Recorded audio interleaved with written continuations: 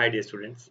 Let's see this question that came in KVPY 2019 SX part 1 physics paper. The question is again fairly regular simple one. It's simply based on the force equals to ma type of equation. Let's see what's happening over here. There's a particle whose mass is 2 by 3 kg is moving with an initial velocity of minus 15 meter per second at time minus 2 seconds. That means its velocity was given minus 15 at minus 2 seconds. Now a force which is given by this equation, this is a variable force which acts as a function of time.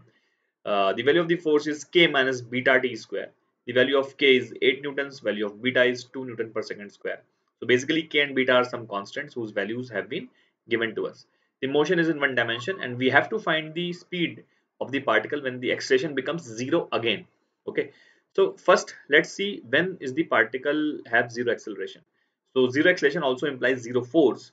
So if you just make force as 0, so which will be 8 minus 2t square 0. So this will give you t is equals to minus 2 seconds and 2 seconds. Now that is why they are saying when the speed becomes 0, sorry, acceleration becomes 0 again, because at minus 2 seconds also the acceleration is 0. So this is the initial moment when t equals to minus 2 seconds, when the speed was minus 15. So this instance maybe acceleration must have been 0, and the next instance when the acceleration will become 0 is t equals to 2 seconds. So basically we have to find the speed at t equals to 2 seconds, right? Now we can say that you can write the impulse momentum equation or you can write the F equals to ma equation. Both are essentially same. So if you apply force equals to, sorry, impulse equals to change momentum, so impulse is nothing but F dt. Okay, so this will be is equals to change in momentum. Okay, so P final minus P initial. So basically we can say that force ka value is 8 minus 2t square, okay, dt. This when integrated from minus 2 say 2 will be equals to final momentum, which we can say m into v final minus v initial. V initial was minus 15. So if you put minus 15 here, so this will become plus 15. Agreed? So this equation we can solve. तो इसको solve कर लेते हैं. तो 8 dt का integration 8t हो जाएगा, ठीक है, माइनस 2t स्क्वायर का इंटीग्रेशन 2t क्यूब बाई 3 हो जाएगा. इसमें limits we are going to put minus 2 से 2. Mass is 2 by 3 over here, will be equals to v final plus 15. Okay, so if you solve it, तो यहाँ पे अगर अपन 2 रखेंगे तो क्या आएगा, 16 minus, let's put here, तो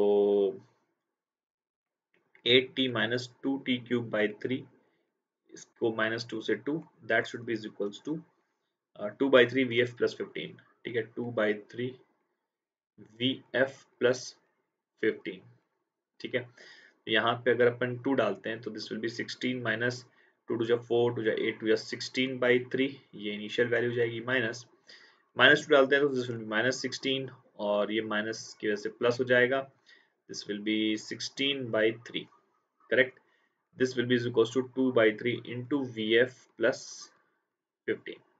Okay, so 16 and 16 is 32 and this is minus 16 by 3 minus 16 by 3, that means minus 32 by 3, that should be equals to 2 by 3 into vf plus 15. And what are we getting, तो ये हो जाएगा 64 by 3, तो 64 by 3 by 3 cancel हो जाएगा, 64 by 2 is 32 is equals to vf plus 15, and hence which gives us vf is equals to 17. So that means 17 meter per second will be the correct answer to this question. So fairly regular one, like just force equation, yeah, impulse momentum equation like is this question can be solved without like much difficulty. So that's it, thank you.